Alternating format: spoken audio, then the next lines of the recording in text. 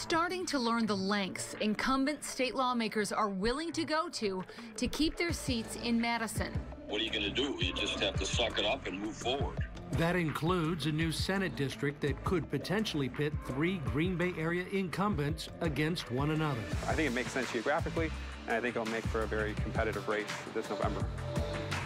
Good evening, and thanks for staying with us here at 10. 3 Republican state senators are now in one district under new legislative maps. Yeah, however, we already know they all won't be going for the same Green Bay area seat, which now appears to be more favorable for Democrats. Fox 11's Ben Krumholtz brings us balanced news coverage.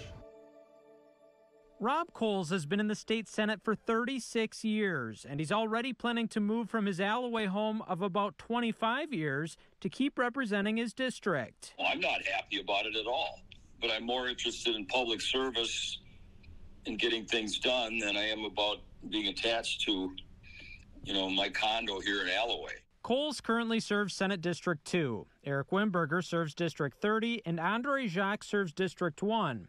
Under the newly passed maps, all 3 Republicans now live in District 30. Coles plans to move west to remain in District 2. Wimberger has said he will run again for District 30.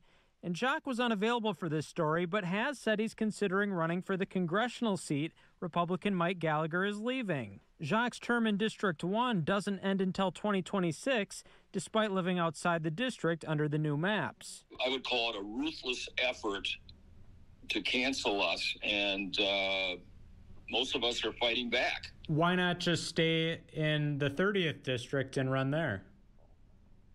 Well, that's a good question. Rather than running a district that's vastly new, I would stay with the bulk of my district. When the District 30 seat was last open in 2020, Wimberger defeated Democrat Jonathan Hansen 55% to 45%. However, that's when the district stretched north to include Oconto and Marinette counties. Under the new maps, the district loses those highly Republican areas and covers more of Brown County. The district leaned 52% Democrat in 2022. I think Democrats have a real shot. It's a lot different than the Senate district that I ran in 2020. Hansen says he's considering another run and believes other Democrats are thinking about running too. I think I have a record over the last 7 years on the De Pere City Council, including serving as council president, getting results for my district. The primary for the race is August 13th, with the general election November 5th. In Brown County, Ben Krumholtz, Fox 11 News. Wisconsin's new legislative maps are shaking up the state's political makeup. Yeah, the maps, which were drawn by Governor Evers, are creating a game of chess in terms of who is running for which district. Fox 11's Andrew Mertens is taking a closer look tonight. With newly drawn legislative maps in place for the fall election, a Democrat is throwing her hat into the ring for the new 18th district. I would have run for it no matter what.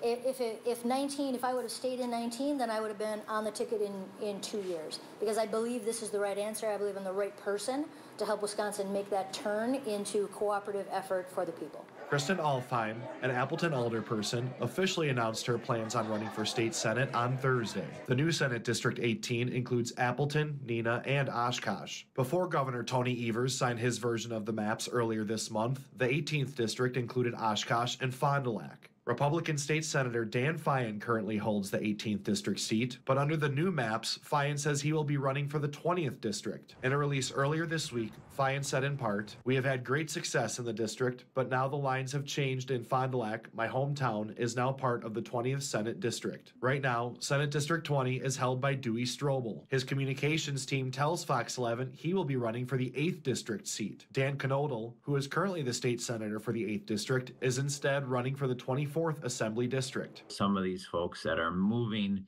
to a quote-unquote new district really isn't a new district, because many of those same constituents are people that they represent right now. It's just a different number. According to Marquette University Law School, any pickup by Democrats in the state Senate would end the supermajority by Republicans. New faces could be making decisions in the Wisconsin state legislature after you decide 2024. Andrew Mertens, Fox 11 News. Even-numbered state Senate districts are up for election this November. Odd-numbered districts will be on the ballot in 2026.